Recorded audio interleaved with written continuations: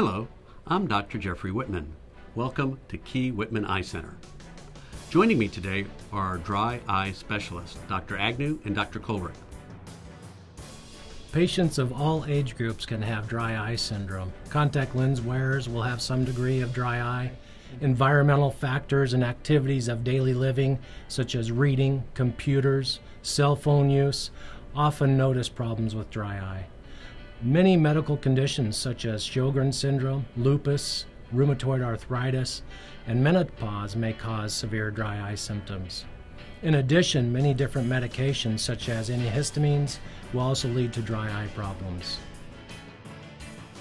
To begin a dry evaluation, we need to know more about your symptoms. We'll give you a simple questionnaire that helps us understand the frequency and severity of your symptoms. A thorough eye exam will be performed, and your Key-Whitman doctor will examine the tear film layer covering your eye. They'll perform an external examination of the eyelids and the meibomian glands at the base of your lashes.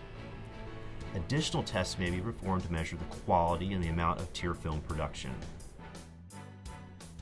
In order to understand the impact of our tear film has on clarity and comfort of our eye, let's briefly review what makes up our tear film.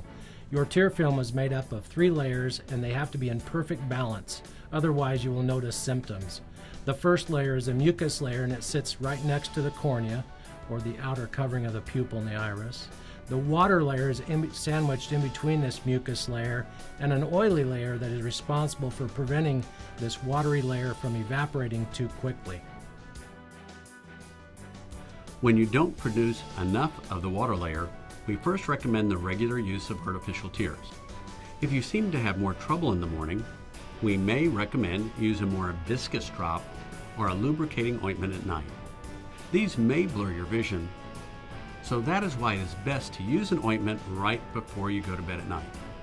Additionally, we may recommend you begin using vitamins and supplements especially developed to improve your tear production, but these may take several weeks to even months to get really good improvement.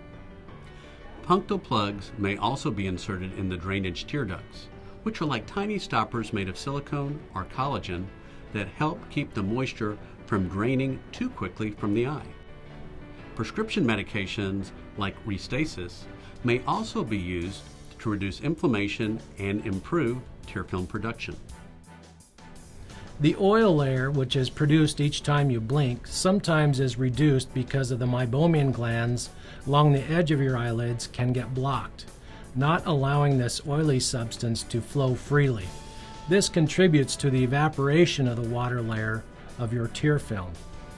After determining if you have a lipid deficiency by using a special diagnostic test called LipiView, we now have an FDA-approved procedure called LipiFlow, which treats meibomian gland dysfunction by using heat and gentle pressure to express the blocked glands.